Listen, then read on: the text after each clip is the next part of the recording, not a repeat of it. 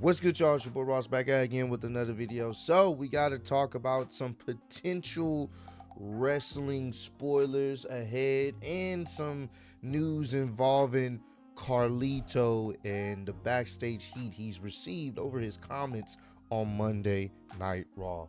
Let's get right into this one. I saw this earlier on Twitter. I was like, I definitely have to make a video talking about it. So this is from WrestleMania.com. It's rumored Goldberg will interfere in Gunther's match at Crown Jewel. This is via WrestleVotes on the weekly Q&A. So that is the rumor that Goldberg will interfere at Gunther's match, in Gunther's match at Crown Jewel. Now, reason why this potential rumor has some type of weight to it, it's simple. The Saudi government, the Saudi officials, anytime they do these WWE shows, they love Goldberg. They don't care how many matches he done had that weren't good over there, how many botches he done had that were pretty bad over there. They don't give a damn about that. It's Goldberg. His name has weight to them, and they want to see him. We did recently see after Bad Blood, because he was at Bad Blood, they had their interaction where Gunther was talking trash to Goldberg, and Goldberg hopped the barricade and was about to get into some action. You know, WWE had their talks with him. I believe, I don't know if Triple H had said it, but it was basically implied that, you know, they would try to set something up in the future. And here's the thing about this. Like I said, this has some weight to it, mainly because the Saudi government love Goldberg. So I can easily see them saying, hey, we want to see Goldberg there. And they already have a storyline they could place him in. Do I want to see it? No, I don't. I really don't. Do I think there is going to be some type of interference in this match? For sure. Whether it's Cody or maybe even The Rock. I said Cody. Whether it's Kevin Owens or maybe even The Rock, I do see some type of interference that will essentially cost Cody Rhodes the match. That's kind of the general consensus, I think, a lot of us. I think Gunther will be the person that gets the win. It won't be a clean win, but he'll get the win over Cody most likely. But if this is true, if this is really true, which there is a plausibility to this, and Goldberg interferes and costs Gunther, or potentially costs Gunther the win, once again, that's a way to get Gunther out of a clean loss. And I don't like it. I don't, because what? We're going to set up a Gunther versus Goldberg match? I don't want to see that. And it's already rumored that Gunther's going to be going against CM Punk, so when we're going to set that match up? That's why I'm like, if it does happen, I don't want to see it happen, because it just makes no sense for it to happen. Like, I don't know. I don't want to see it happen. I'm just being honest with you. I don't want to see it happen. If it does happen, I would prefer that if you're going to have someone interfere, it's going to be on the behalf of Cody and messing over Cody rather than Gunther, because you're trying to build Gunther even more as this credible champion on Monday Night Raw. So if you're going to do that, yes, you can have an out of Goldberg attacking him, but once again, where does that lead? Do we have a match with Goldberg and Gunther? No, I don't want to see that. I don't think a lot of people want to see that. No, because it should be a glorified squash match. The same way Roman packed up Goldberg should be the same way that Gunther pack up Goldberg if that was to happen. It's a waste of time. No. But could it possibly happen? Yes, because they're going to Saudi. So I don't know, guys. It's not looking too up and up for Gunther potentially winning this match. I just hope it doesn't happen, but knowing WWE and their ties with the Saudi government, I can see that happening. I just can't wait for them to be done with this, with these damn shows, and I hope they don't add another deal. Granted, once again, it ain't just only about WWE now. It's about UFC, the Endeavor, TKO, all that plays a part. So if the Saudi government, like, hey, we'll do another 5 to 10 years, we'll give you even more money, I don't know if we're gonna be getting rid of them anytime soon. So we'll see. But I do not like this at all. So y'all let me know how y'all feel about Goldberg potentially being involved in the Cody versus Gunther match and maybe being the reason why Gunther ends up losing. I'm not a big fan of it, to be honest with you.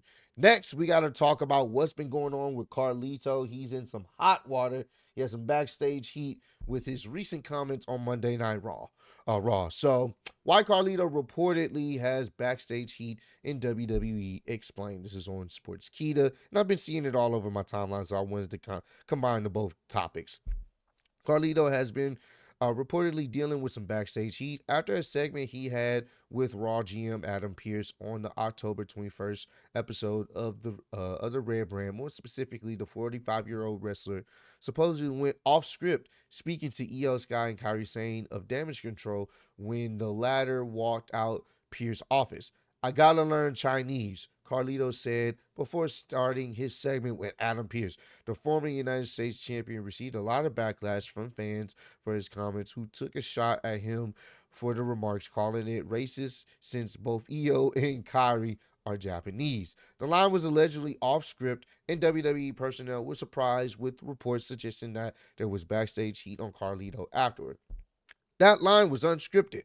That was from Carlito. There was some heat on Carlito for it. I know, speaking to people I talked to, it did take them by surprise. So we'll see what happens out of it. I don't know how big of a deal they're going to make it, but probably not a great look for Carlito, WrestleVote said in a Q&A with Bill Apter on Backstage Pass.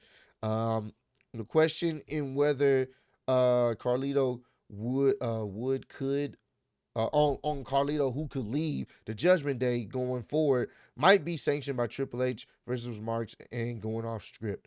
I gotta learn Chinese, as he said, as Io and Kairi walked out. And I think what did Carlito say in the backstage segment with Adam Pearce? I think this is more of a retelling of it. But we pretty much got the gist of it. But yeah, even when I watched that segment live, I was just like, I don't know about that one. I was like, I don't know about that one. I don't know about that. And the reason why I say I don't know about that, I get his character's kind of like a bumbling idiot. So he just, he be saying stuff that doesn't make sense or whatever, or, he's kind of a goof character. So the offline of I gotta learn Chinese even though they're Japanese, I get it fits in his character, but he probably shouldn't have said that. Now, here's the thing.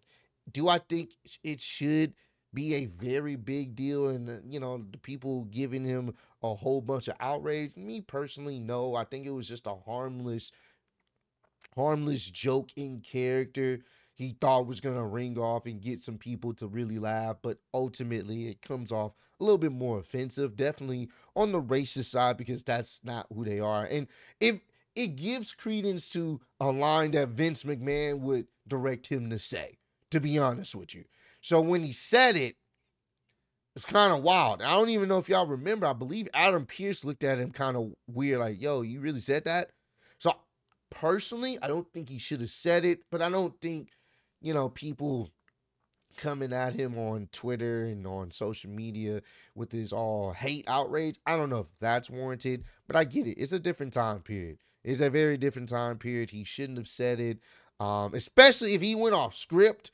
Oh, no, that's not the off script moment to say to get a potential joke out of it. I think the idea of him saying that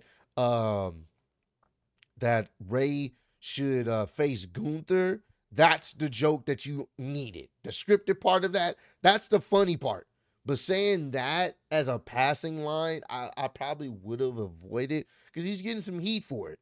And this kind of falls on him if he's the one that came up with this and it wasn't directed for him to say. This is on him thinking he was going to get a little bit more live so people weren't going to trip over. But once again, you're literally, but your character can't tell if they're Japanese or Chinese. It does give off a racial stereotype. Like, we can't tell the difference. Back then, back in the day, no one would have cared about this one line. Now it's a different time period, and people are going to feel some type of way. It's, I don't want to be insensitive to people who, are Japanese or who are Chinese that may, hey, bro, come on.